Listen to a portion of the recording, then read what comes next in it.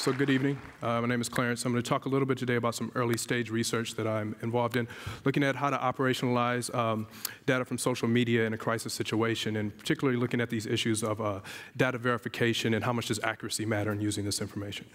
So I first got involved in this space a little over a year ago when I had the opportunity to participate and lead a research team actually in the Social Media and Emergency Management Conference, right? And we were looking at documenting the findings from a day of U.S. emergency managers talking about the issues that they were having using social media tools for their day-to-day operations.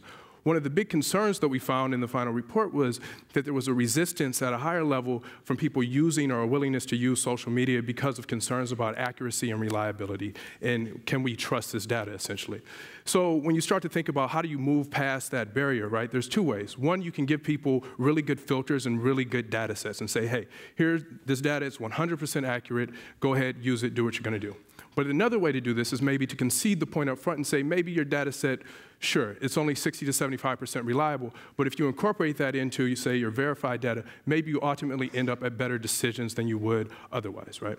And so when we think about this, we like to call this our kind of horseshoes and hand grenades hypothesis, right? So maybe the old saying goes, close only matters in horseshoes and hand grenades, but maybe it also matters in terms of crisis response and saving lives, right? And so the way that we started to think about this problem was in a particular decision-making process. My background is operations research and in part transportation and logistics, was looking at this emerging area of disaster relief routing and logistics, right? So you have resources in point A and you have a set of demand nodes. How do we optimally allocate those resources in a crisis situation, right?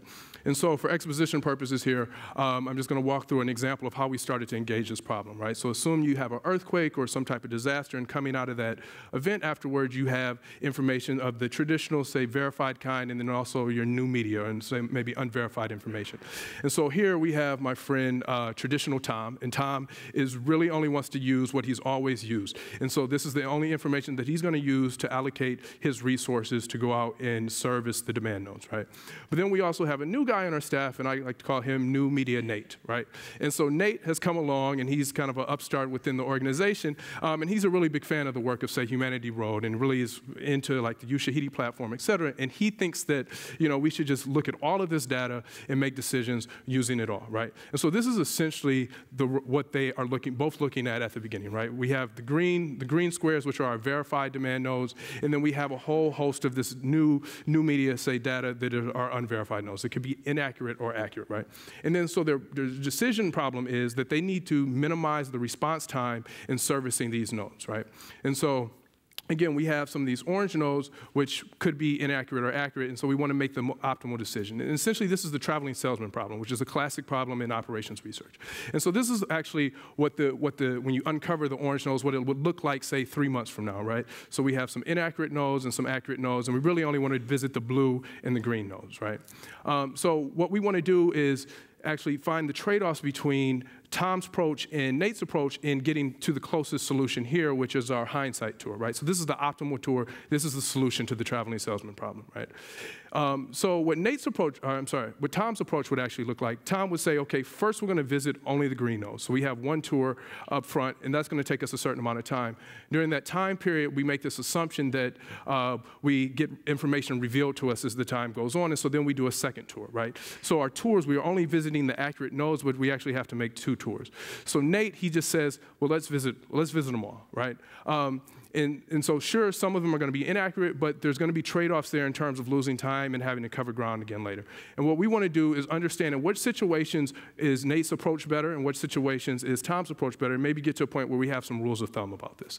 And so we've started to do some experimental and simulation analysis to really vary kind of if you have a square of an affected area, some demand nodes, we want to vary the accuracy and the verified requests within that population, right? And so as you see here, we have a small affected area, low demand, and it's about 50-50, right? As we get closer, as we get more accurate data, obviously the new media approach where we want to do a fully considered tour becomes better. But if you can see in the high demand case for a small affected area, we could actually get as low as 20% on the request accuracy and still do really well, right?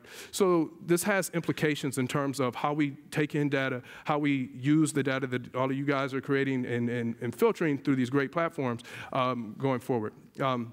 So we've started the work initially. Obviously, it's still in a very kind of theory phase, and what we want to do is actually, we're interested in working with individuals out there and anyone here who would like to do some case studies or provide us with some great data sets to work with. So please send us an email, and thank you.